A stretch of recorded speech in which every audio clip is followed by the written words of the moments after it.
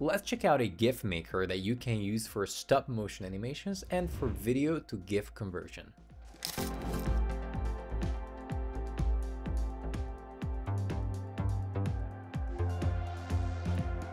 Hey everyone, I'm Dom from Wondershare UniConverter.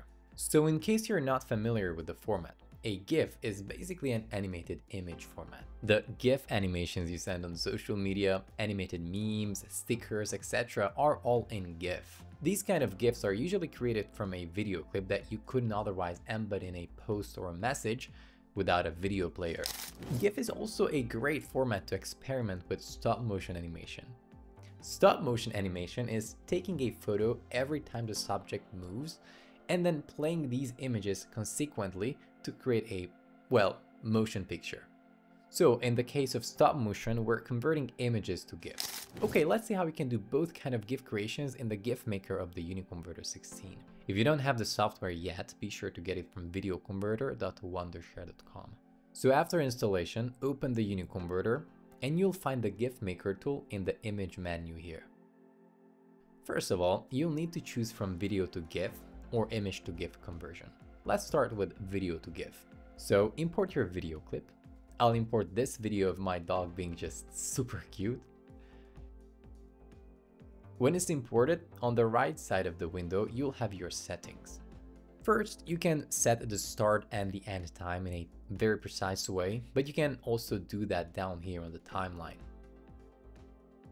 Moving forward, you can set the size. A GIF is usually fairly small in quality, especially if you're creating stickers, as a sticker must be 512 times 512 and under 100 kilobytes. And then you can set up the frame rate, the length of the video.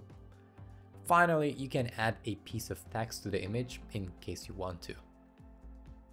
Now, after you had chosen an output folder, you can create your GIF.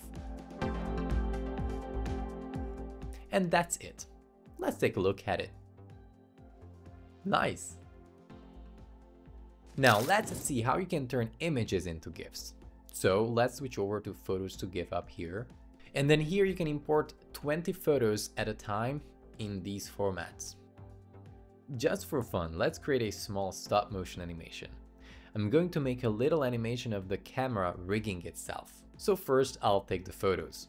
You have to be very precise here how you move the objects. And obviously the camera should stay more or less in the same spot. Okay, done with the photos. Let's import them into the GIF Maker. In case the order of the images is not right, you can change that by moving the images here. Before we create the GIF, there are two settings to change. One of them is the resolution. I took the images in 1920 x 1080, so I'll leave them as that. And the other one is the frame rate. You may also just experiment with it, as you can check the result in the preview window. Okay, again choose an output folder and then click on Create GIF. Let's take a look.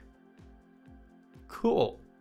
Alright, that's it. This GIF Maker is very easy to use and can be used for all sorts of GIF creations.